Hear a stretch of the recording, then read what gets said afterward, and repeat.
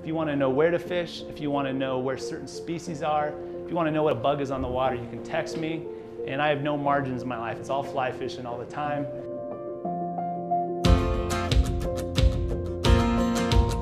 Mayflies and microbrews. I've never met a fly fisher, new or old, that doesn't like beer, so it's a good fit.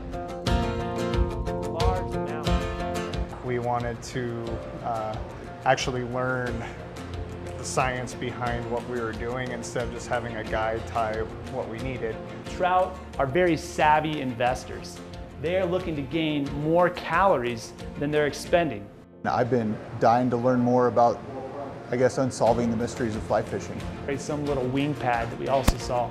It gives me a very new insight on education, because people, when they learn new stuff, they want to be in a comfortable environment. Sitting down at a bar, you're just chit-chatting. It feels like a conversation, or I don't know, it's a little more informal, which is how most people probably learn things anyway. The majority of your time is going to be spent on these riffles. My approach is one, through the science. So what we do is people tell us when and where they're fishing, anywhere in the continental US. And we'll go into our database of bugs, and based on the time of the year, the specific water, their budget, their skill level, we will match down to the life cycle of the bugs when they're fishing there to the fly. So we take the guesswork out. All I have to do is reel it in and get it in the net.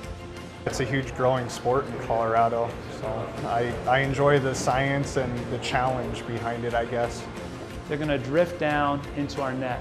So when we lift that up, this is a definitive menu of the sizes, the profiles, the colors, the life cycles that the trout are seeing. Ton of information, yeah. Felt like I was back in college. I feel like it should be, welcome to the state of Colorado, here's your fly rod. I see the rivers, our lakes, as a treasure to be shared. It is a place of belonging.